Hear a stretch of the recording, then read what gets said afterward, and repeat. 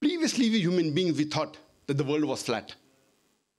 It was in 1577 when Sir Francis Drake sailed around the earth that he first time proved that the earth on which we live, it is spherical in shape.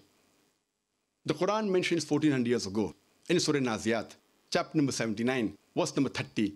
Wal Arda ba'da Dhalika Dahaha. And thereafter, we have made the earth egg-shaped. One of the meaning of Dahaha is an expanse, and the earth is an expanse. The other meaning is derived from the Arabic word Duiya, which means an egg. And today we know the earth is not completely round like a ball. It is flattened from the pole. It is geospherical in shape. And if we analyze, the Arabic word Dahaha doesn't refer to a normal egg. It specifically refers to the egg of an ostrich. And if we analyze, the egg of an ostrich is too geospherical in shape. Imagine, the Glorious Qur'an 1400 years ago says that the earth is geospherical in shape. Previously, we thought that the light of the moon was its own light. Recently, we have come to know that the light of the moon is not its own light, but it is a reflected and borrowed light.